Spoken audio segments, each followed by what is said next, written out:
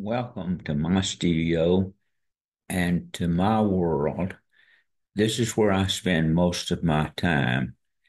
And today I'm going to share you a story that I've been putting together for most of my life and remembering some events that have happened that are very important in my life. If it's okay with you, I'm going just to imagine that you are my grandchildren listening to a story that I'm telling. It's not a story about me, but it's a story about the people I've had the opportunity to be with and to work with and do some, I think, important things, which not everyone gets such an opportunity as I've had to do this. My grandchildren, like so many grandchildren, are so busy that my story is not nearly as important as is theirs, and I'm glad for that because when I was their age, there's my story was most important story in the world, and I didn't have time for my grandparents to sit and listen to a lot of stories. However, I had the good fortune of living close to both of my grandparents and listening to some of their stories. But I had the opportunity to work with some wonderful people, including Millard and Linda Fuller, along with President Jimmy Carter. This story is interwoven with a lot of stories that I'll talk about. It's very difficult for me to tell the story in an organized way without getting sidetracked at times, and I'll do that along the way. And just imagine that I'm your granddaddy and I'm just telling your story. I don't have any moving pictures. All of these are still pictures, nothing in terms of the modern world. But the people that I'm going to talk about are very important people. And as I say, this story goes way back, and there'll be a lot of things that I'll talk about as we make the journey. I had the good fortune of meeting some people who really gave me opportunities that I would never have had. In the lower left-hand uh, picture, you'll see Dr. Bob Maddox and his family gathered around President and Mrs. Carter not too many years ago. It was because of Bob that I had the opportunity to work with the Carters.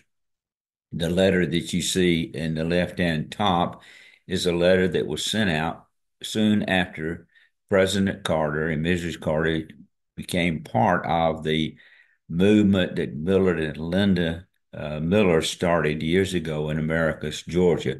But it even precedes the beginning of that story. I'll share that with you as closely as I can chronologically. But Bob called me and asked me if I would like to work with the Carters on a project in New York City. I had never been to New York City, and I saw it as a great opportunity. I didn't really know exactly what I was getting to. I had never heard of the America's Project of Habitat for Humanity, but I signed on. But even before that, I'll have to give you some background information about Bob and how Bob and I became friends years ago. It goes back to Calhoun, Georgia, when Bob was the pastor of the First Baptist Church there, and I came to be the pastor of the Children's Church. And soon after, we became friends and did some things together. He recommended me to go to the Vienna First Baptist Church, which I did. And I went there in the fall of 70, I believe it was. And it was soon thereafter that Jimmy Carter was elected governor of Georgia. And if you go to a small town Baptist church, you'll meet a lot of politicians. So while I was there, I had the opportunity of meeting lots of politicians.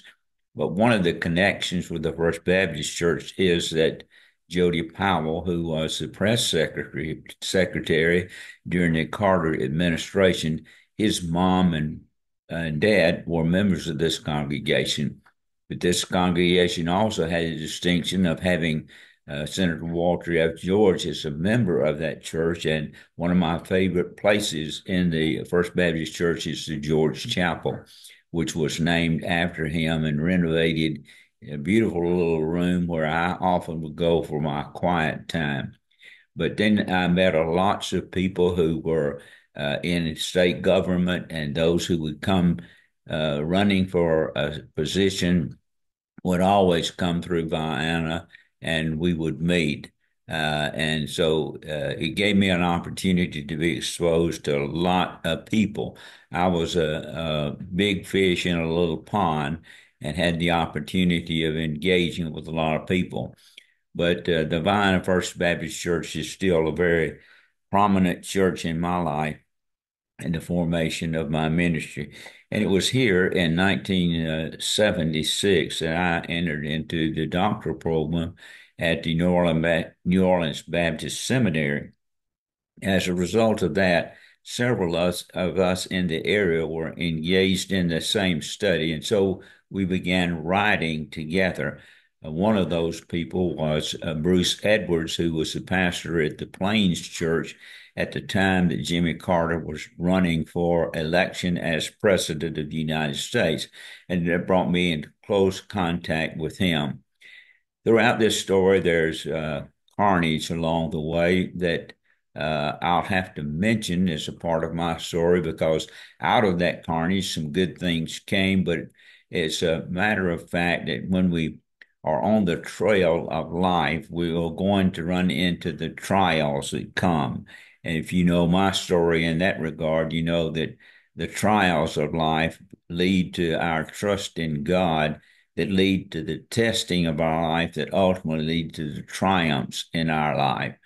Well, it was here that I got acquainted with the Powells. I got acquainted with Jody and his family.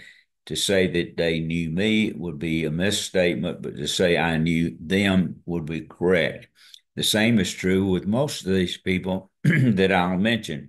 I knew them, but none of them would remember or know me. So the story is not about me, but it is about them. But it's my story that is an important part of my life. So Vienna Church played an integral part weaving this story together. Bob had served this church. The Powells were in this church.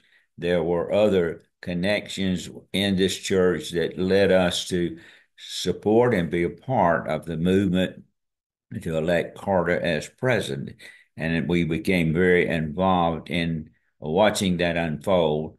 That, of course, with Bruce led to some carnage that we'll talk about shortly. But the story for me for this trip began at the Second Baptist Church of College Park. This was in the year of 1984 in September. I came to this church in the in the spring of 84. And as a result, I was here at the time that I got the letter and the call from Bob.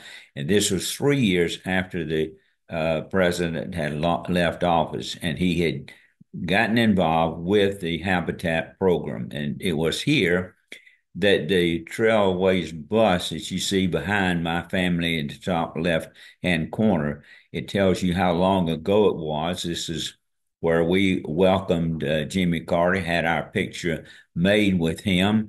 It so happened that Jody at that time had been in our swimming pool and she had green hair. And there's another picture that I'll not include here that has that appeared in the paper with President Carter looking at her hair and commenting about her green hair. And of course, the middle picture there is Rosalynn Carter, and then the right-hand picture at the top is me greeting President Carter. And in the bottom left-hand corner is a plaque that was included in a mounted hammer on a piece of the wood that came from the project there in New York. And I somehow, in the process of time, I lost the hammer, and so I just decided to keep the plaque. But this is the beginning of the trip for me.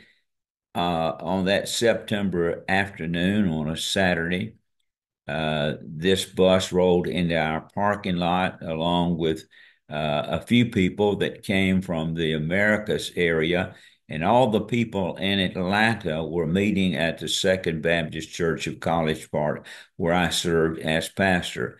And when we all gathered there, I'll show you some pictures in a moment that will tell you more about that gathering. Here's a picture of Bruce Edwards.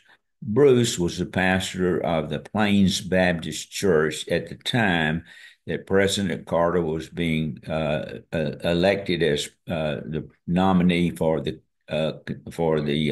office of presidency.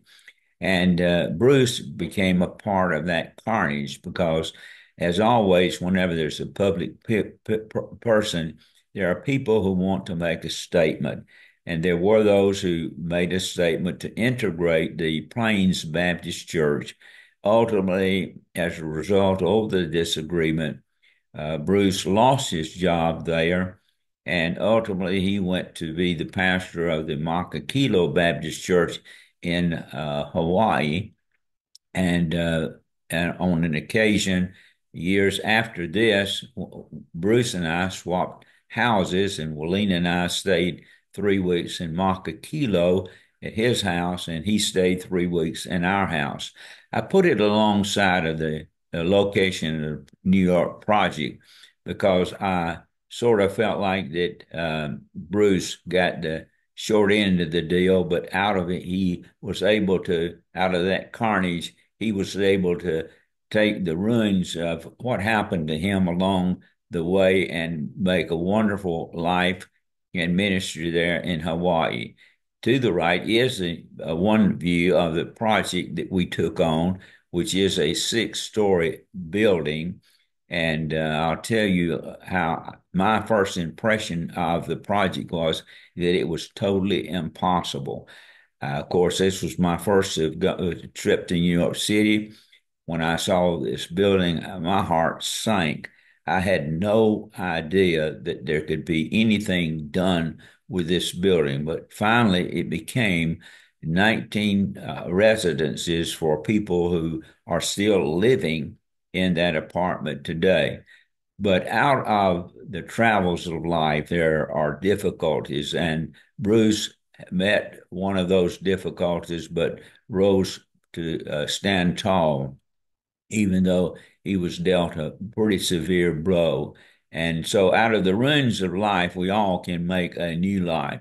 Well, also, the church that he served, which is on the right, the Plains Baptist Church, it suffered a division, and out of that division came the Maranatha Church that remains today a very small congregation.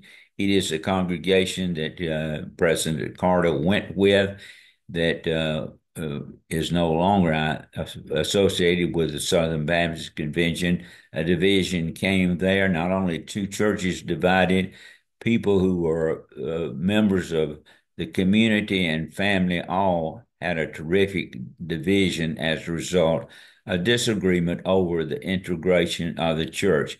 For us now, as we look back on it, it seems to be almost a passing thought as to how insignificant the racial differences were then. And so prejudice continues to live. And I hope we've made some progress in that area. But this is a part of the carnage along this way.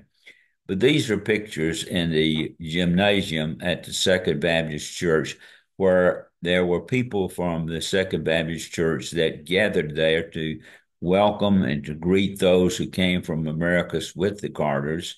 On the left at the top, you see Dot Smith, one of the older members of our church, getting an autograph by President Carter. And then on the bottom left, I'm presenting President Carter with a check for money that was raised and given by an individual in the church for the Habitat Project. To the back of him, the tall man and the lady, is Millard and Linda Fuller, great folks. And then, of course, my little girl's on somebody's shoulder back there. I'm not sure who's got her above the crowd, but she's a mother of teenagers now. But in the middle there is the group that greeted the Carter delegate, and that's me with a funny expression on my face. And there's an article there in the local paper about the Carters making this trip. But as I celebrate with the Carters, I have to say that this was my first time to actually meet them and to begin a journey that was life transforming in ways for me. We got on that bus in our parking lot and made the journey, I believe, of 23 hours to New York City. Of course, President and Mrs. Carter rode the bus as we did. They didn't ask for any special favors, nor did the Millers ask for any special, the Fullers ask for any special favors. They were a part of a team that was going up to do a project of building or attempting to build and renovate a building for people to live in. On the right, you see Millard holding up a hammer, and he wrote a number of books, one of which is The Theology of the Hammer, and I believe that book was written at the end of this trip. I'm going to take you to a page that I hope that you'll take time to go to, and it's a PDF file that will tell you the story of Millard Fuller and his life. First paragraph says that when Millard Fuller was a boy growing up in Alabama, his father gave him a young pig, and Millard fattened the pig and sold it for a good price. Then he used the money to earn money earned to buy and raise more young pigs, which he also fattened and sold. The story begins by saying this is how Millard fell in love with money. And his story unfolds in a wonderful way, and I hope you will take time to read it. And it is the story of a man who, in college, soon afterwards became a self-made millionaire. And his story is about how you can become a millionaire and still not be satisfied with life. And so it is the story of how becoming a millionaire did not satisfy his life. And so it is a story of how he and Linda had everything that anybody could possibly want in life except the satisfaction of life. And as a result, they began to examine their life, and it took them on another journey that I have to weave into this story as well. This is a similar bus, the one that we took from the parking lot of Second Baptist Church all the way to New York City. And it was a long trip, and I remember it well. This is a little more information about Millard Fuller and Habitat for Humanity. It was just prior to 1976 that Millard and Linda examined their own life, and ultimately he decided to give his money to away, spend time at the Koinonia Farm in Americus, Georgia, which I'll tell you more about later. And so in 1976, after some time at the Koinonia Farm, he and Linda founded Habitat for Humanity.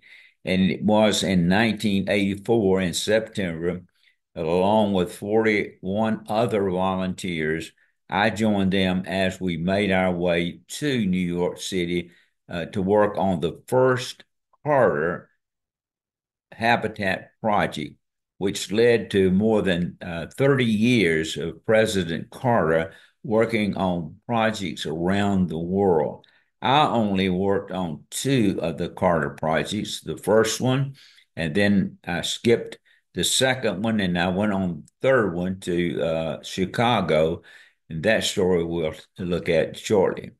But I have to tell you about Koinonia Farms.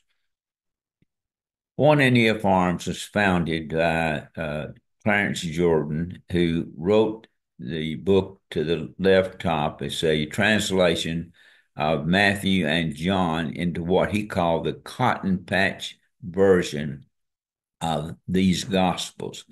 It is Clarence Jordan was a scholar, a professor, but he wanted to try an experiment uh, helping poor people.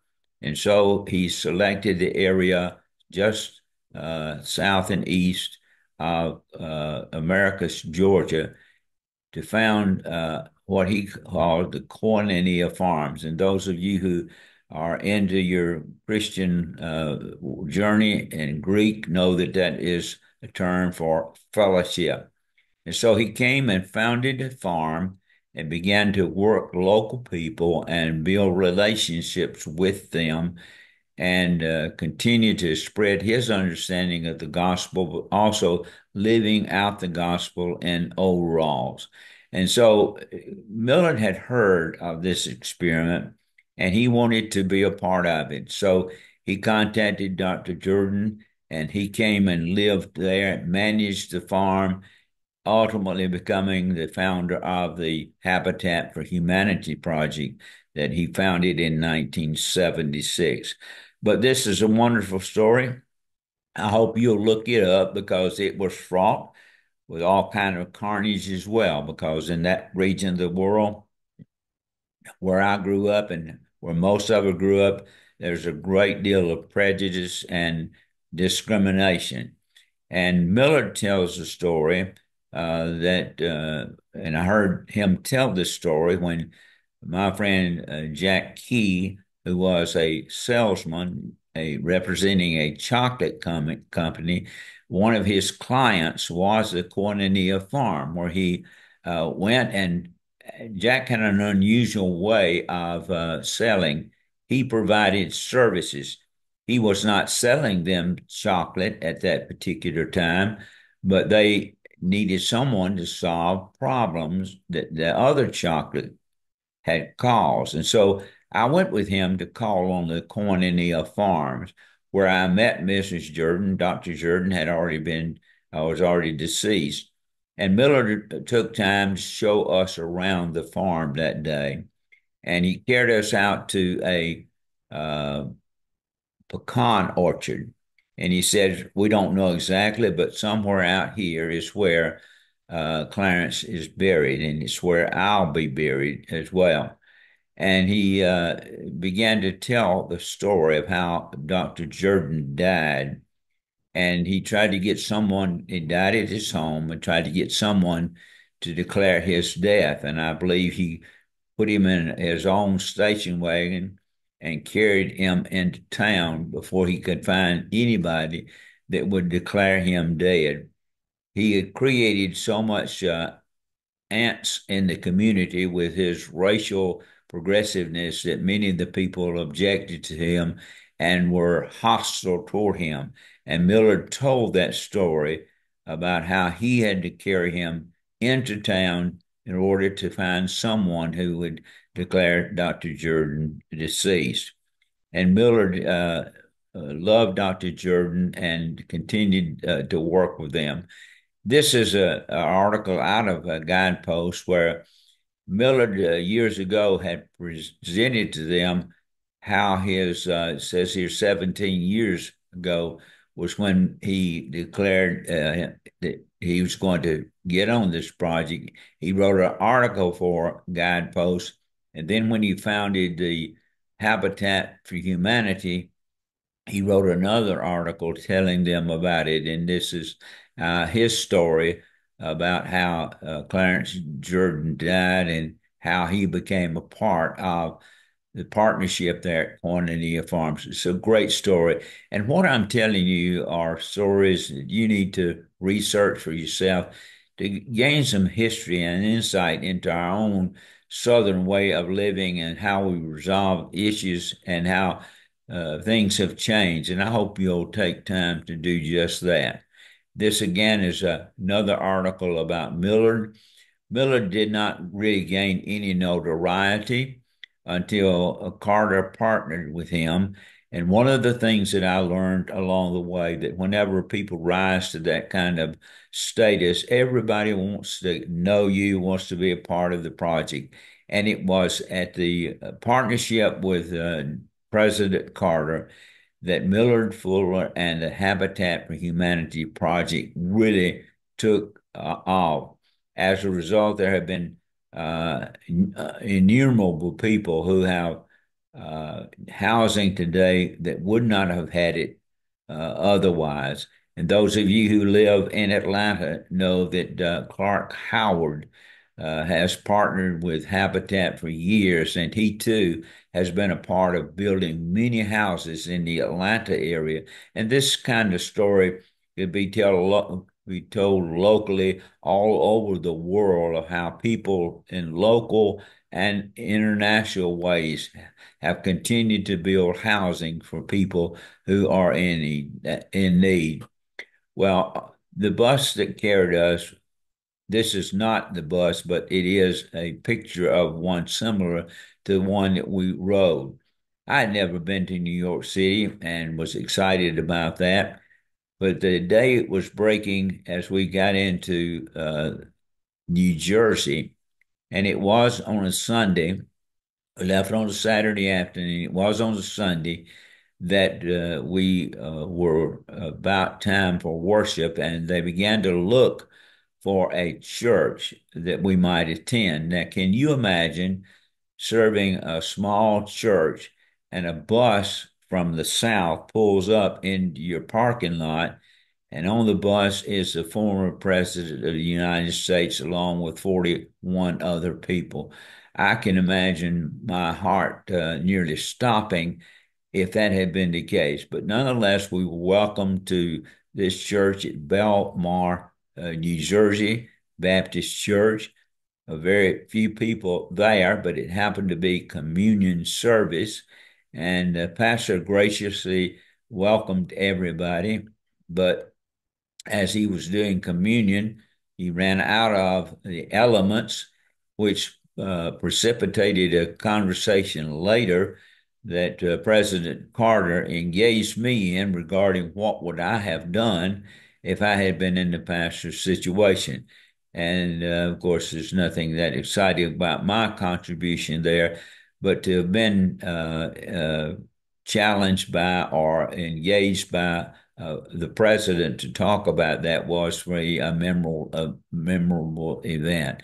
But I can imagine for this pastor, this will be an occasion that he will never forget as well as he remembers his life. At the top left, you see the Metropolitan Baptist Church. Dr. Bolin was the pastor of that church, and you'll see him in the picture to the right as he is presenting the plaque that I mentioned to you, which was similar to the one that I received as he's presenting one to President and Mrs. Carter on a Sunday morning as we worship there. And there's another picture at the top right of the church and the Metro Baptist Church, which happened to be right across from the bus terminal for New York City. And all night long, there were buses coming and going. And anytime you were out front in the church, it was just filled with the noise of the city as well as those big buses moving back and forth. And the bottom left corner is a picture of President and Mrs. Carter as they worked. We slept in this church. I'm sure that some of you have done the same thing, but I happen to have a bed when I slept. So we slept in the church, and this was our place where we took many of our meals. We did many things after hours. I was not really up to doing them, but I did them anyway. We went to a Broadway play. We went to a special outing for meals and things of this nature. But after working with President Carter for a day, I had very little energy left, but nonetheless, I stretched it in order to be with the group and to experience everything they were experiencing in the city. This is a good view of the 19 apartments that were and have been renovated and now house 19 different families. I'll introduce you particularly to one of the persons that we met that day and who came from Chicago and back and stayed with us in our house overnight as she waited her airplane to go back to New York City. But you can see how challenging this project was, and I had never been a part of a project that had such a massive vision about what could be done with this project.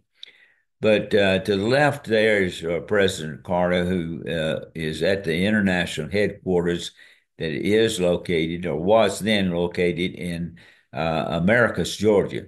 That story is also one of carnage, of division. Uh, at an inopportune time, the Habitat for Humanity actually severed relationships with Millard Fuller, and Millard actually began a housing center uh, in Americas alongside of Habitat because he still had the vision of helping people, even though Habitat put him to the side. The right picture is President Carter patching one of the many holes in the floors that were there. Many of the floors were gone completely, and we had to put the uh, joist in order to establish a place for new flooring. And it was a major project. These are pictures which are very dim, but President Carter had a way of inviting and asking specific people to come and work with him because he wanted to get to know the people on the project, to give them the opportunity to be work directly with him. And I was chosen one morning to go down early before the group came because Carter wanted to get some work done because he later was going to be interrupted by some kind of speaking engagement or a meeting with other people. And so I was selected, and this is us loading our stuff into the vehicle of the Secret Service in order to take us down to the project. And it was a very interesting conversation with the Carters as we made our trip down. And I felt honored to be there. Again, it is not about me, but it is about those who I have met because President Carter never remembered me after that, and I understand why because so many people have been a part of his life. However, I engaged in a number of speaking engagements with them on other occasions. I went to the Carter Center for several occasions. And so I did spend a great deal of time engaging and interacting with the Carters. But again, they meet so many people. But this is a part of our preparation for going downtown. Now, this is a picture of days of work.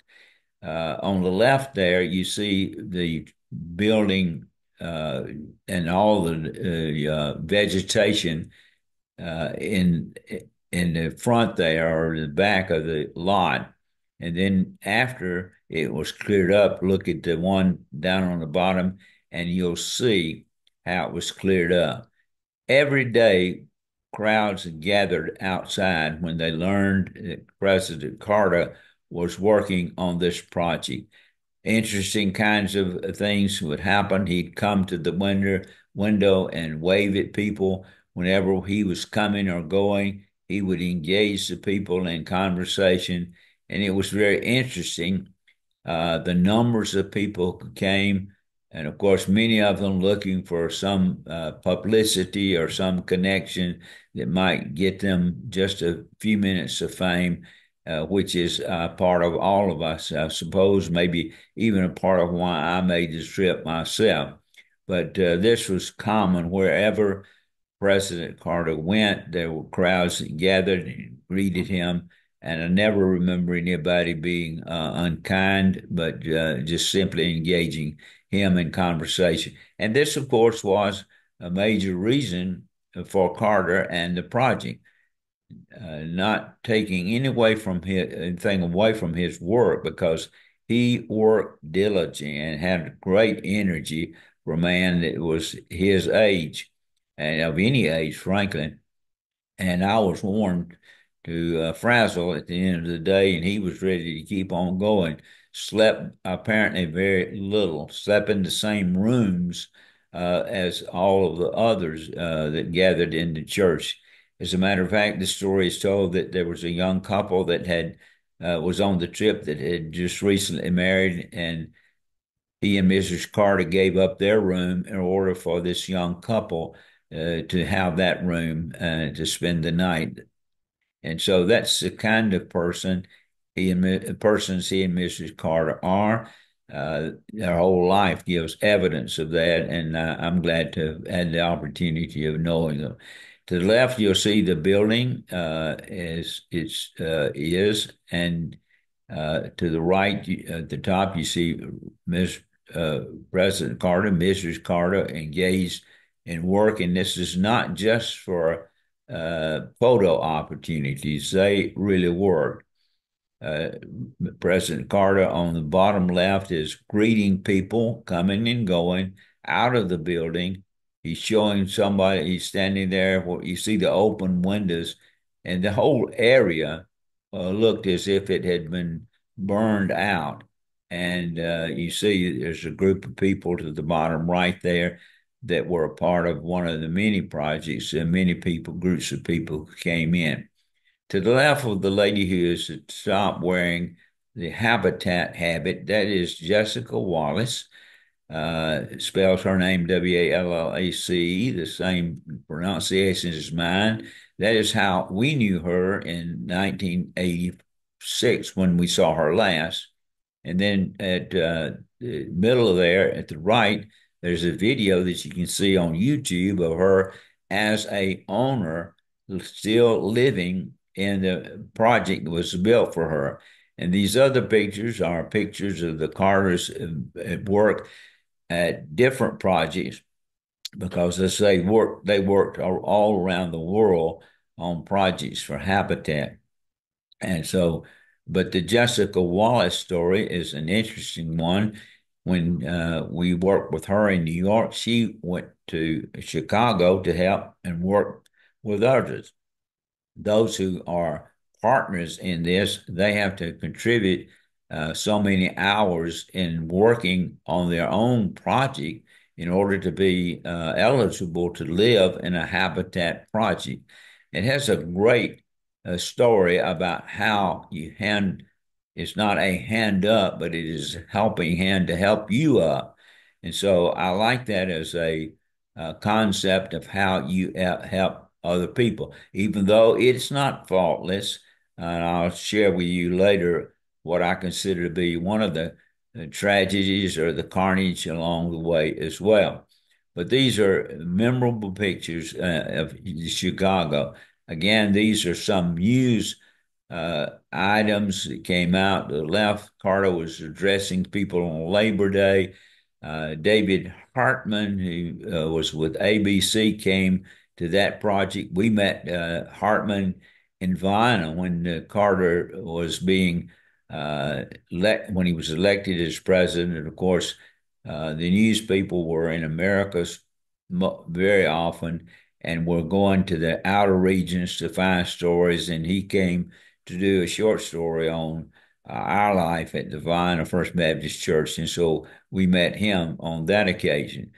To the top left, there are a couple of guys. There's a man, husband and wife, the Popes that were from Americas, and then a man who became a very good friend, John Wayne Hall, who is deceased because he was from Calhoun area, and a guy from America said we didn't know very well, but got to meet him. On the right, there's a man from the Blue LJ area where President Carter had a mountain home and met some of the local people there, and he was working on a project. But this is how closely I had the opportunity of working with the president. I was a gopher, and I was on the scaffold with him that particular day, and maybe one other day. I was working directly with him, and again, I was fatigued by the end of the day because he is a very hard and very skilled worker. And so I had to get up and down, on and off that scaffold, up and down stairs and on and on. And I was a young man then, but I could not keep up with that project as perhaps I was able to a little later in life. But that's one of the places that I worked. And this, of course, is a picture as we were nearing the end of the New York project. Of course, everybody had a photo op, and this is mine again.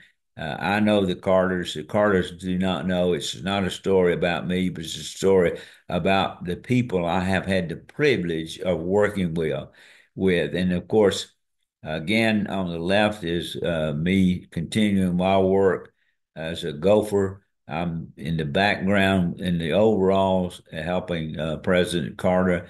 And of course, there's two other pictures of Carter engaged in his work. And again, these were not photo ops. He is actually working and working very, very hard.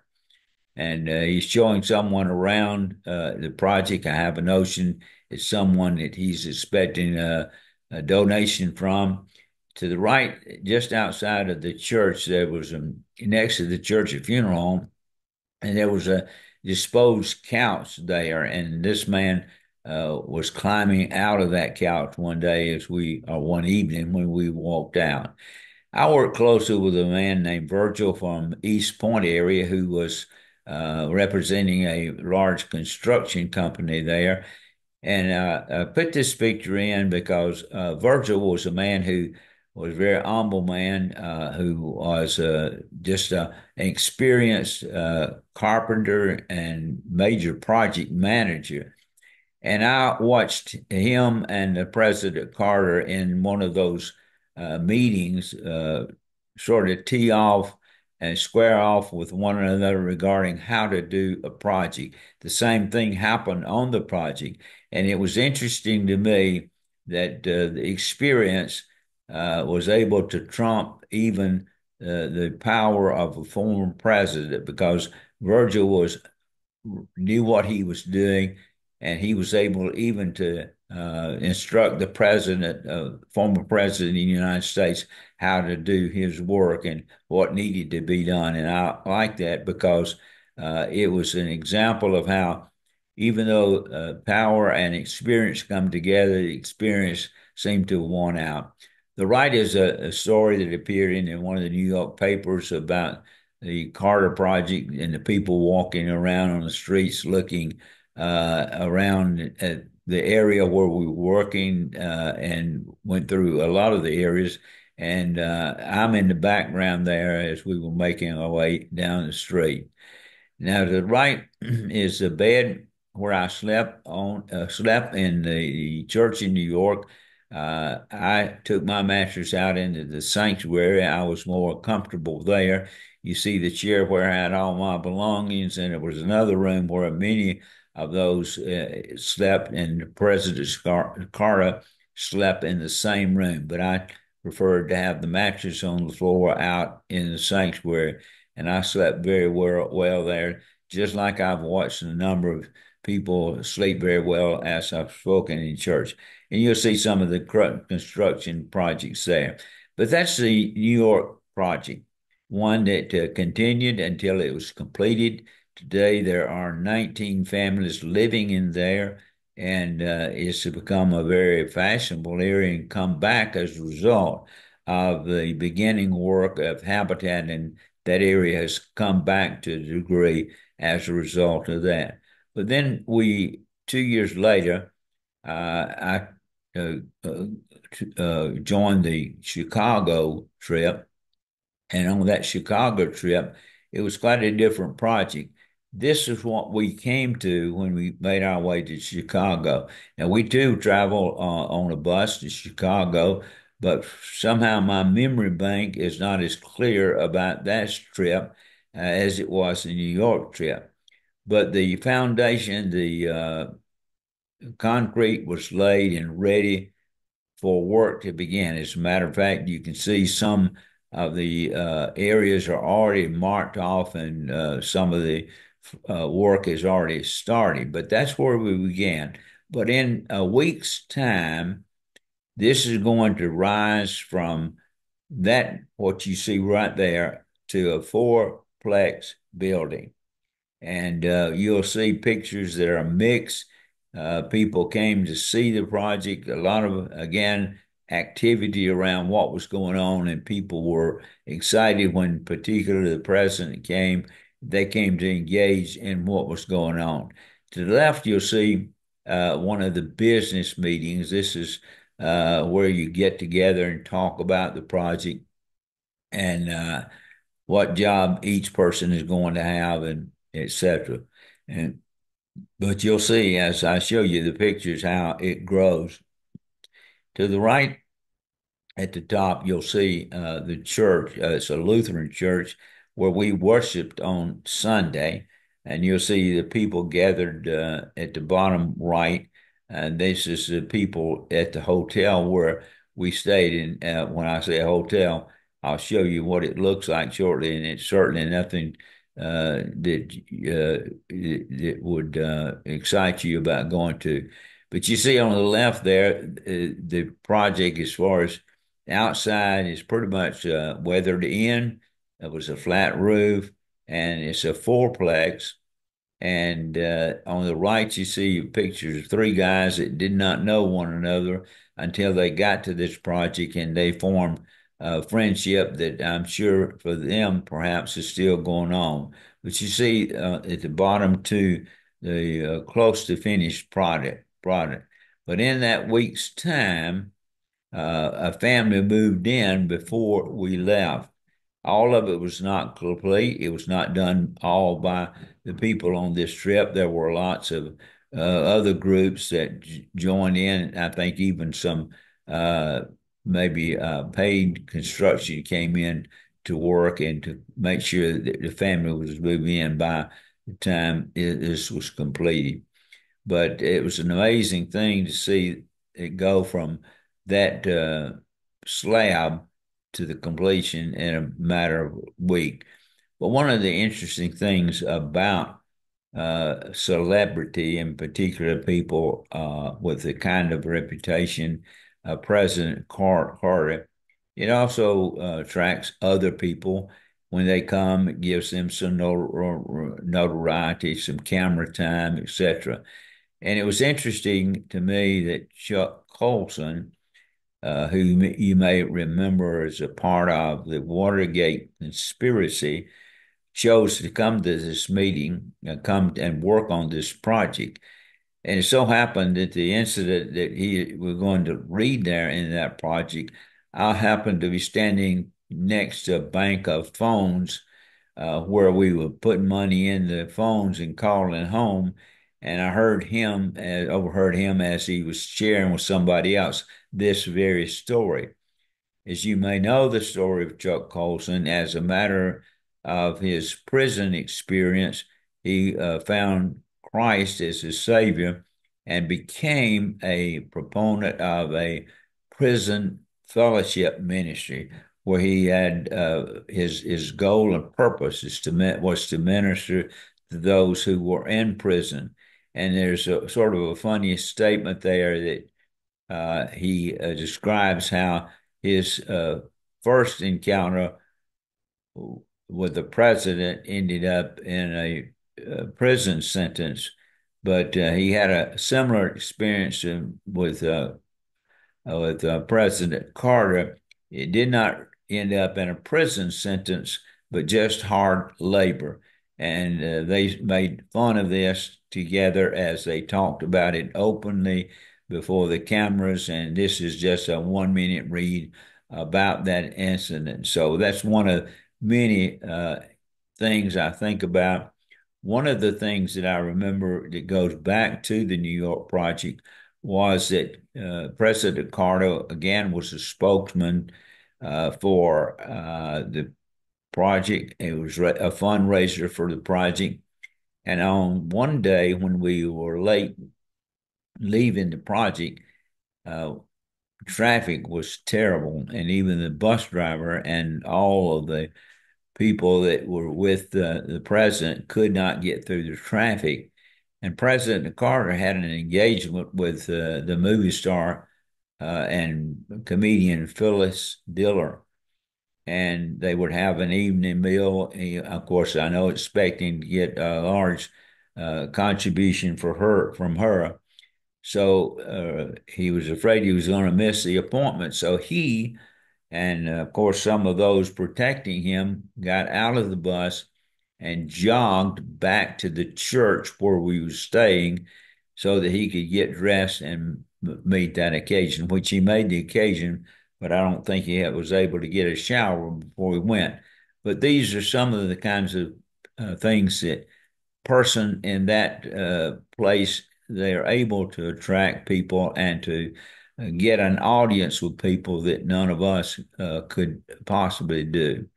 These are more pictures about the project. The bottom right is a picture of the grass out front. Even grass and flowers were placed in place when this family actually was moved into one of the apartments. I don't know how much of that was for just for publicity. You'll see another of the two on the left also have some of the finished products there. I'm sure that many others had a lot of work to do, but nonetheless, at least one family moved during the time we were there. So here's 4 apartments in 7 days. There are more pictures there on the left where I was working, and the picture of the apartments and the church where we worshiped on a Sunday.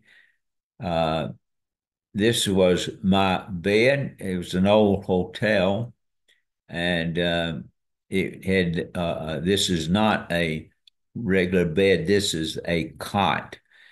I had not slept in a cot, but it did a number to me on my back, and that may be part of the reason that I have don't have a lot of good recollection of my trip to and from Chicago because I was almost debilitated and not able to work, but I was able to work through it and continue the project, even though it was in with a lot of pain.